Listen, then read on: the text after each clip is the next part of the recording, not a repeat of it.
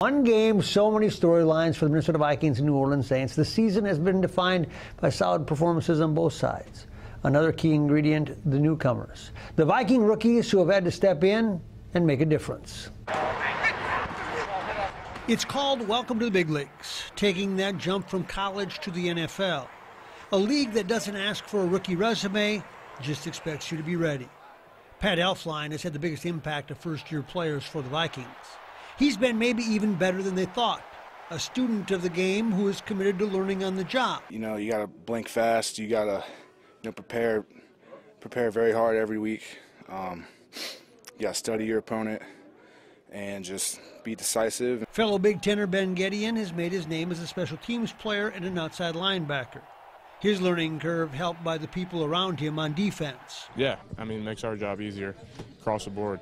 Everything's tied together too. So, DB's working with us, working with D-line, and we've been doing it well. Jeff Overbaugh is new to the team. The long snapper called on from San Diego State for the final game of the season when Kevin McDermott got hurt.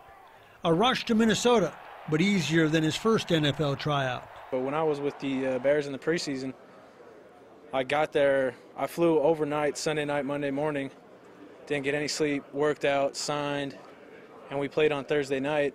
So comparing this to that, this was all the time in the world. In a crash course, he has passed the test so far. I think just having trust in him. I mean, he's shown he can do it, so I don't have any doubts that it's not going to be there. In the midst of anxiety comes appreciation. That you have joined a team that has been special, and that you are a part of something special, the postseason. Yeah, it's been fun. I think us young guys are lucky because we got a lot of veterans, guys that play a lot of football and know how to prepare for games like this, so it's been fun. Because winning a division and going 13-3 is rare air, so too is your first playoff game in the best football league in the world. It's awesome.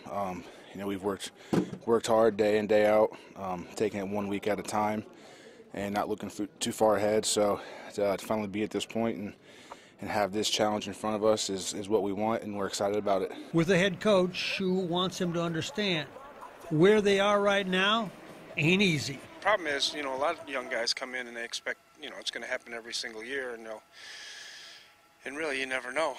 Last time I won the Super Bowl was 1995, so it's been a while.